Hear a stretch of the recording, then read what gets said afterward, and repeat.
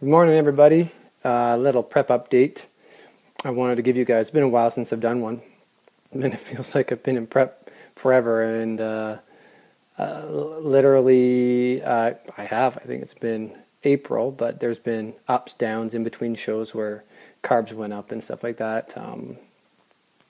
So right now, I am really thinking about competing this weekend. In the IDFA. There's a pro show in Calgary, and we've been asking for one, my wife and I, for forever. I feel like, I'm ready because I'm 3 weeks out of my WNBF pro show. So I believe this might happen, and this all depends on if my wife has our baby, which is due any time now. So, yikes. I mean, it's pretty freaky. We could be out there. Katrina actually might be on the judges panel, or she might just hang out, or she might just hang out at her parents'. I don't know. We might be last second, boom, hey, we're rushing back to Lethbridge and I'm covered in dream tan. Who knows? But it's open-ended, and I believe, I'm ready. Prep's going really well, mentally there. Had a good back tweak about 3 weeks ago. Deadlifting, and I tweaked my back a little bit, but everything's been good now. I've been managing that, as that's what life throws at you. You're at a certain level, a certain step in life, and there's going to be things that want to bonk you and knock you off your path, but you can't look at it negative. You have to look at it as a stepping stone onto the level you're at. I mean, the higher, listen to this, the higher you are in the fitness world, or your job, or your life, or your conditioning, the more battles you're going to get to that next level. The more things that are thrown at you, okay? And so let's kind of talk about that right now, because we have a lot of people doing our Action 90 transformation program. We have a lot of people online doing Project Action, and they're both only, Action 90 is about a month deep now, so 4 weeks, and a lot of these people are seeing some great results, tons of inches lost. Some are seeing zero. So in the Project Action people, I got a few emails this morning and last week. They've only been at this about a week, I think, maybe just over a week, and then I get these emails and questions of, I'm not seeing a result. It's a week, So let's chat about that just a little bit. You get what you put in.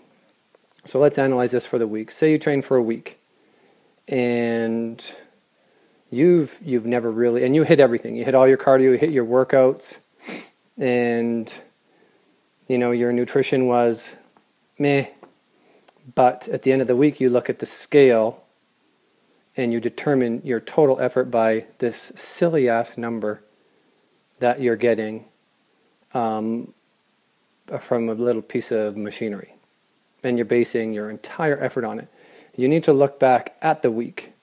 What did you do well? You need to analyze what you did well. Okay, you hit your cardio. Did you hit it with some great intentions on the program, or did you do your own? Okay, if you did your own, now you're like, okay, well, at least I did cardio. I did my own. I didn't really see the result I wanted. Ta-da, you have something there. Or you did the prescribed cardio, and you did it at a very low intensity, and the positive is you did it. The next week, you have this information to go harder or raise the level. Your workouts, just a week and you're just learning them. So you hit them all. Awesome.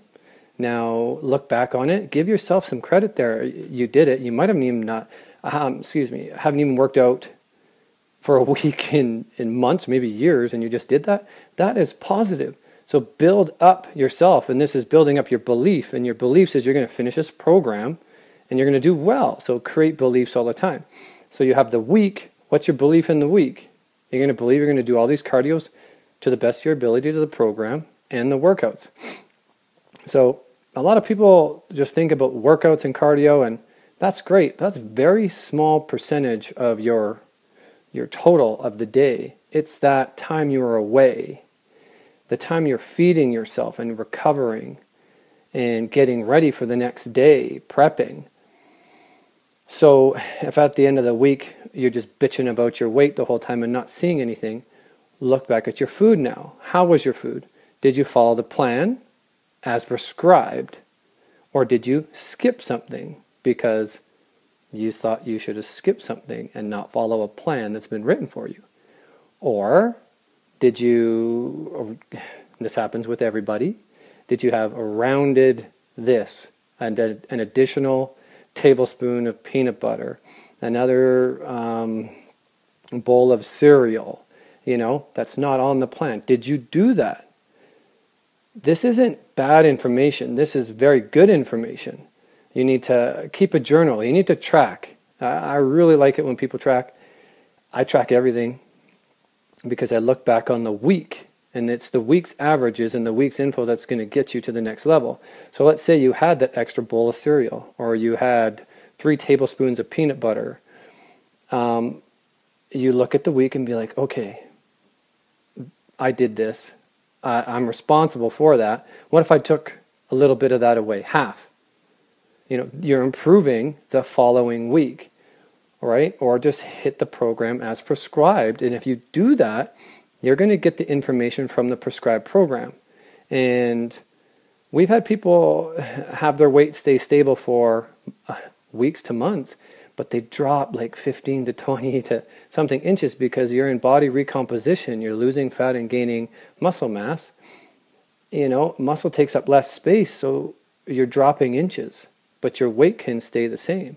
And so stop looking at the damn scale and having that your judge, jury, and executioner of everything you do. It's a fucking waste of time. Can you use it as a tool? Sure. But don't base it on your effort of your week. I mean, if you just did something, if anyone's seen me, and I do my cardio at home now and outdoors, I barely ever do it in the gym anymore, but I actually pat myself on the frickin' back when I'm done. If I do a deep-ass set of squats and my heart is out of my chest, I give myself credit. I train by myself, so who's going to do that for me? I'm a guy who doesn't get that pat on the back. I don't have the training partner. I don't do that. I like being in the zone and killing it. So look at the week's info. Write it down. That's why you track. If you don't want to track, then you better be damn well happy with what you're doing. If you're not going to put in the effort at home, then you better be happy with what you're doing.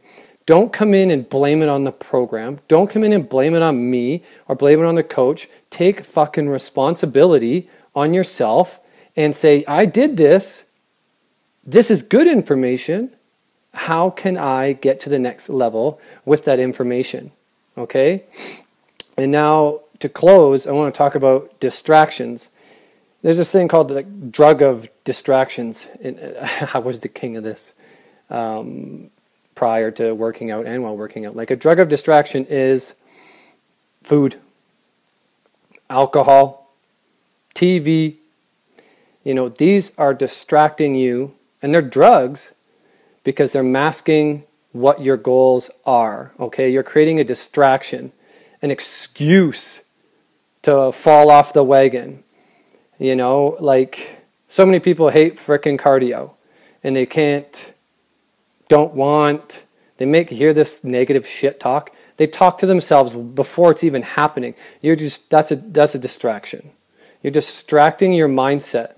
Okay? You should be thinking about, I got this cardio coming, I'm going to kill it. That was me this morning. It's a part of my plan. I don't dread it.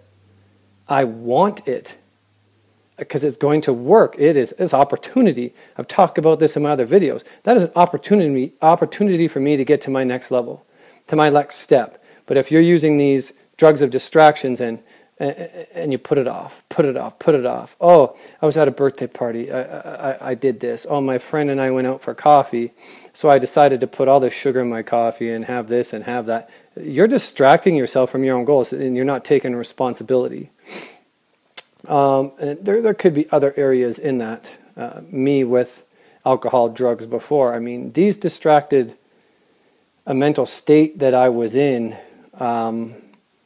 You know, I was just plain and simple lost in my life, looking for something. I don't know what I was looking for. Acceptance, love. I don't know, and I distracted myself with these, and I look back on it now and I learn on it every day. So when you guys are doing this and you're banging out 17 episodes of something on Netflix, and you haven't done your work, you haven't prepped, you haven't tracked, you haven't done shit, you're distracting yourself from where you need to be. That you're not using opportunity. So you better be okay with that, right? I planned it. Yesterday, my total day off, I prepped all my food, we got ready, I just chilled out. I watched a couple movies, I answered some emails. You know, this was my day. I planned that day, and it was fantastic. I feel great today. It's planned. Okay, so let's cut it off here. Be responsible for your actions. Get focused. Work. Use the week's knowledge to help you get to the next level. If you're not putting in work, you better be responsible for that. You know, if you're doing your cardio and answering your phone mid-cardio, if you're hanging on the rails doing your cardio, if you're not hitting your work sets to the best of your ability or your prescribed rate of perceived exertion, or you're just flying through your workouts just because, or you just hired me just because, you know, yeah, I'm working with Chad, and then you never check in, you don't do this, you just, sorry, now I'm ranting. That pisses me off to no end. You check in, no matter what. You had a bad week, you fucking check in. Don't give me a novel. Just say, you know what, I'm going to be better next time. But if there's something bugging you, I need to know. So does every coach. Okay? But you got to be responsible for what you do. All right. Peace. Have a good week.